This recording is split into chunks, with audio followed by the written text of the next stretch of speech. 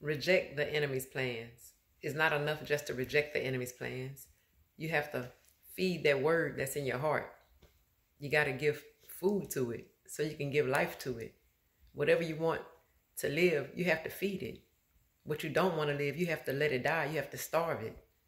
So yeah, you got to give food to that word that's in your heart. Give life to it. Right here, you have to nurture the word. Nurture the word of the Lord. Yeah. Nurture the word of the Lord. Right here in scripture, Psalm 119:11, it says, I have hidden your word in my heart that I might not sin against you.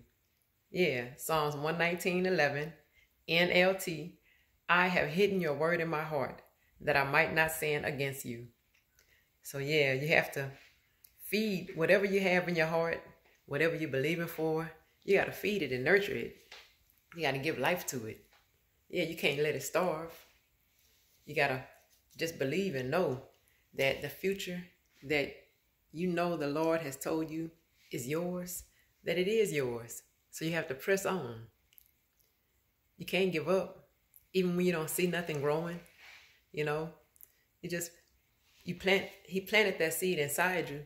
So you have to keep watering it, keep watering it, studying the word, studying the scripture, spend time with them so you can grow it. You can grow it. That word, that dream, whatever you have inside you, it'll grow. It won't die. It won't starve.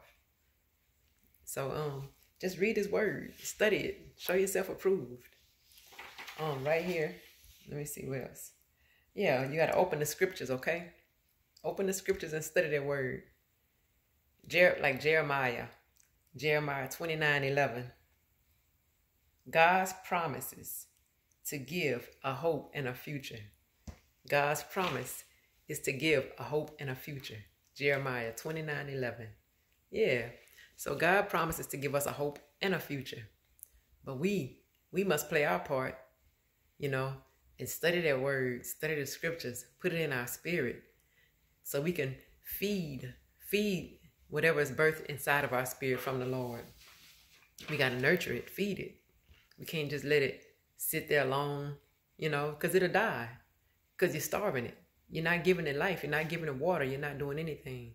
You believing in something, but you're acting like you're not believing because you're not doing anything to show that you're believing.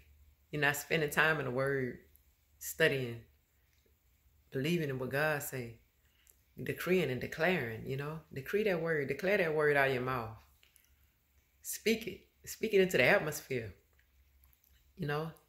Let that word that's in you know. I believe in what God said. It's for me, it's for me. Yeah.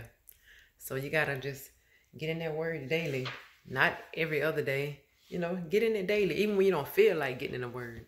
I do. I get in that word every day, even when I don't feel like it, even when I don't see nothing moving, and even when I don't see nothing changing, even when I see old stuff trying to come back into my life, trying to manifest in my mind, trying to come back. I have to cast stuff down and, believe and know what God told me is for me, is for me.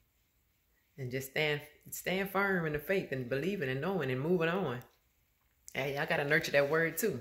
So I'm not just speaking this for just for y'all. I'm speaking this for myself. I'm speaking it for myself. So just hold fast, hold tight, y'all. Believe. Don't stop. Don't give up. Keep praying, pressing on, feeding and watering what's inside of you, because it will come to pass. So I love you. I just want to give y'all another encouraging word, just a quick encouraging word, nothing long. Many blessings to you and your family. I'll see y'all again.